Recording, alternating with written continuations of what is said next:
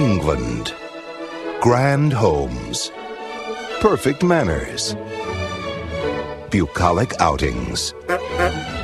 But this isn't Jane Austen's England. What do you think this means? I dare not even suspect. This one is, dare we say, Wilde. How perfectly delightful. Oscar Wilde's The Importance of Being Earnest. I hope you are behaving very well. Well, I'm feeling very well. That's not quite the same thing. Miramax Films and Ealing Studios proudly present the outrageous, romantic, Ernest.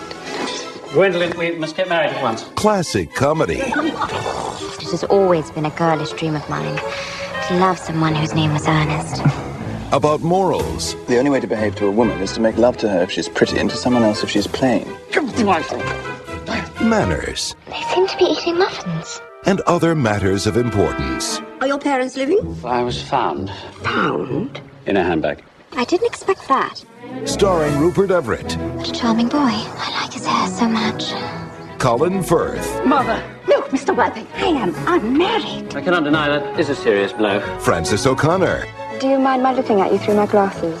I'm very fond of being looked at.